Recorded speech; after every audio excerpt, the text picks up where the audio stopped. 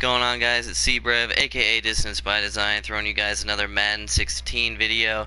In this video, I'll be showing you guys my top 100 run scheme. This could be arguably the best run scheme in the game as far as strictly looking to run the ball and under center especially. The formation we're looking at is called I-form tackle over. As far as I know, this formation is only in the Colts playbook and the Rams playbook. But if you watch my free full ebook on the Colts playbook, then you'll have plenty of plays to go with this. So we'll go into the substitutions first. I like to put a slower halfback with trucking at fullback and a fast halfback at the halfback spot. So we'll put Frank Gore at fullback and Vic Ballard at halfback. I'm not sure if he's faster than Heron. I haven't looked. But anyway, that's the concept. And the cool part of this formation is you see there's a tackle where the #1 tight end spot should be, and there's a tight end at left tackle. And the reason this formation is so good, I'll show you guys. First of all, it has all the runs that are good this year. Fullback dive strong is insanely good this year. ISO is pretty good. Power row is the run audible. But HB toss, I'm sure you guys know by now, toss plays in this game are insane. And a toss play out of a funky formation like this gets absolutely crazy. So we're going to come out in halfback toss first. And I'll just show you what you should be looking for. So basically with this formation, we have an overload to the right side of the field. So what this means is if your opponent base aligns, we're going to have numbers to the right side of the field because we're going to have more blockers than they do. If they base align, we'll have numbers to the right. If they don't base align, their entire defense is going to be shifted to the right, and we're just going to flip this toss this way, and we're going to have numbers on the left, because with toss plays this year and in this play, we're going to actually get 2 pulling blockers complete to the outside. So in this formation, you can see we have numbers on the right, more numbers on the right than on the left, so we're just going to run the toss to the right. And for some reason it was having me cut up field. I'm sure you guys could see if I was able to get outside, and obviously you'll probably be able to do this with someone faster than Vic Ballard, but if I just get past that break point, it's there. So I'll run this a couple times here. So again, we have numbers on the right. We're just going to run the toss to the right. And Vic Ballard is so slow. Holy cow. We're going to back out and put Heron in, because that is not bueno.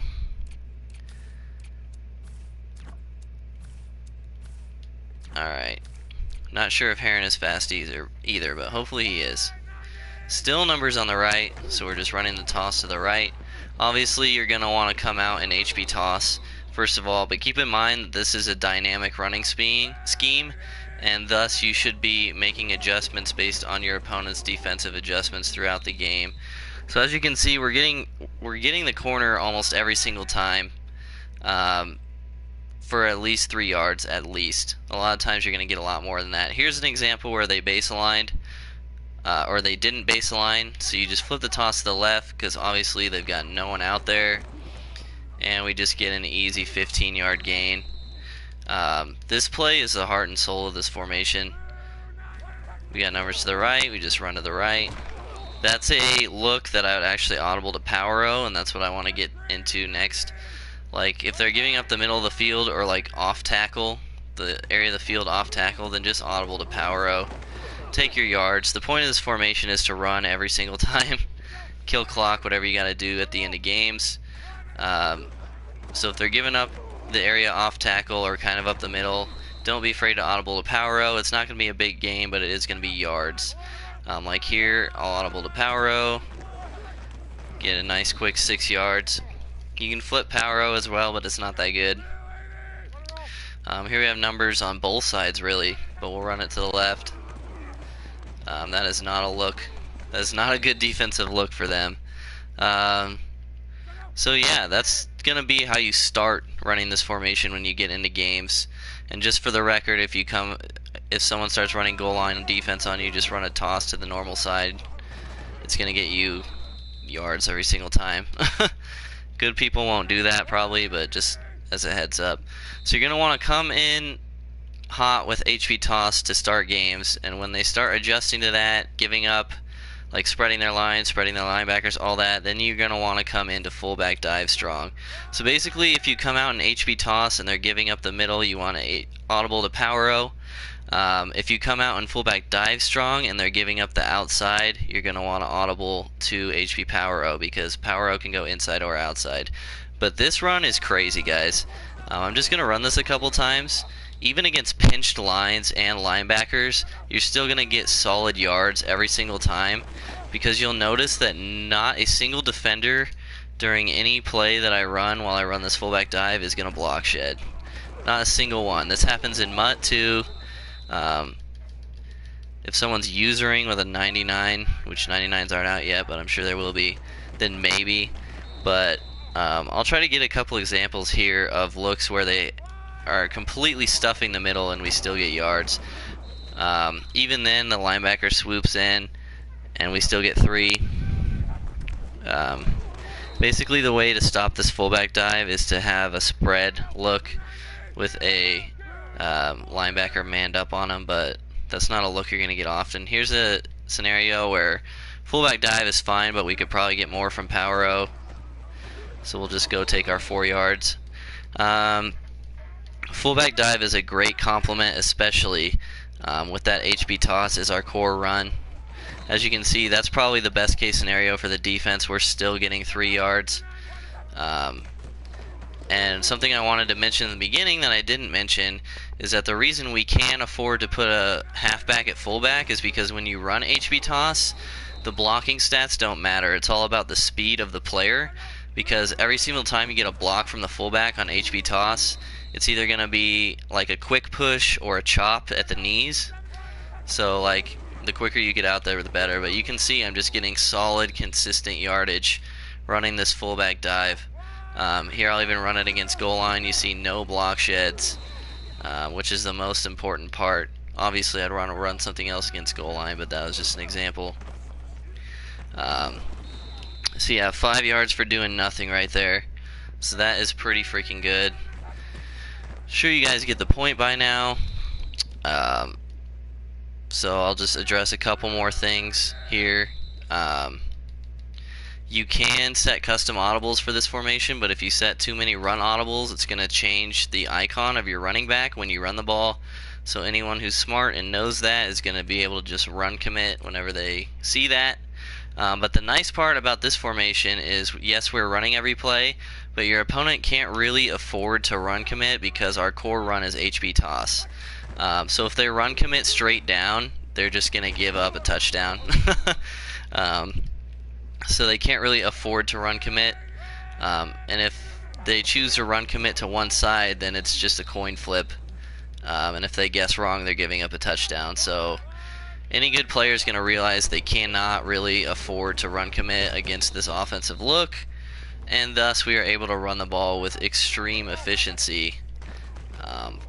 I've killed entire halves running this. That may sound douchey, but you play to win the game.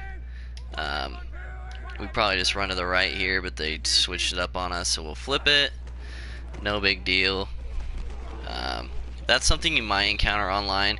If they can get the inside on you, then they'll get that animation where they can press the X button or A on Xbox and kind of get a suction tackle. Doesn't happen too often though. What else was I gonna say? Just crossed my mind and I forgot. Like here they go at the inside, we just take power O. Probably could have gotten more if we bounced it outside. Be careful about bouncing power O outside though, because tend to sweep in on you from the outside when you can't even really see them. But as you can see, we're not trying to score a touchdown every play with this formation, but this is the most consistent run scheme that I've found. Just the way it's set up. If you're playing MUT as well, what I like to do is put a quarterback in, because with your pass plays, you can see with these two audibles, if they run commit, you're just going to be able to hit the outside receiver for a touchdown every time. But in MUT, if you want to run PA counter shot, I like putting in a left-handed quarterback, spider 2 wide banana right-handed quarterback. I'm sure you guys can see what's going to happen here. We're just going to put the tight end who's actually playing left tackle on a slant, and we're gonna roll out and see who's open. If no one's open, we're just gonna run ourselves.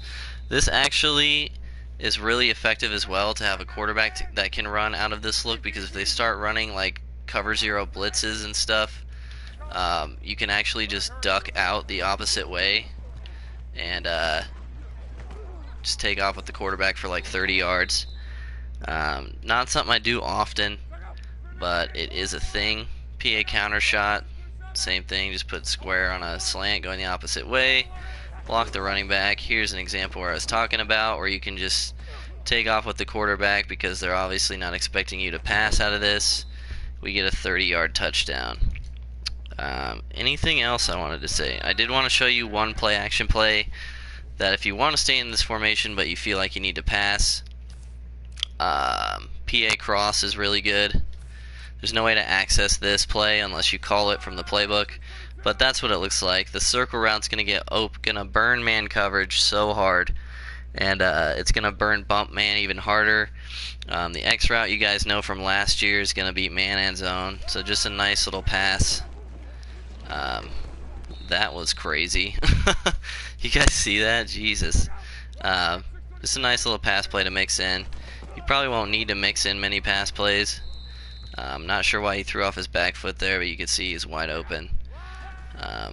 Probably won't need to mix in many pass plays, like I said, but this one's pretty good. You can even face catch that route against zones, like I just did there. So again, here we just take off with the quarterback.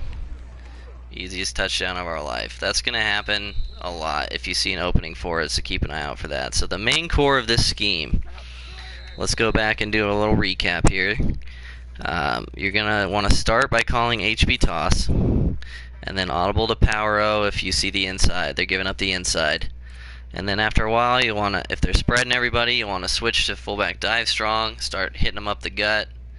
HB ISO I call if they are in a defense that's taking away the outside and then they're usering the fullback dive. HB ISO will, in that scenario, give you about 10 yards, because then you're just going to get a block on the guy they're usering and the middle of the field's open. Anyways, that is the core of the scheme. The reason this works so well is the funkiness of the formation, as well as HB toss is an insane run this year. You can also flip all this stuff like from the playbook and have it look different. Like this looks super weird to someone. Like the entire right side of the field is open. Like if you start a game in that look, it's going to be pretty confusing for someone who's never seen it before. So yeah, that's the core of the scheme, guys. Thank you so much for watching. Subscribe to my channel for more Madden 16 tips. Gonna have free ebooks on my channel. The offensive one is already out. So thanks for watching. Like the video and subscribe, and go run the ball like crazy. Later, guys.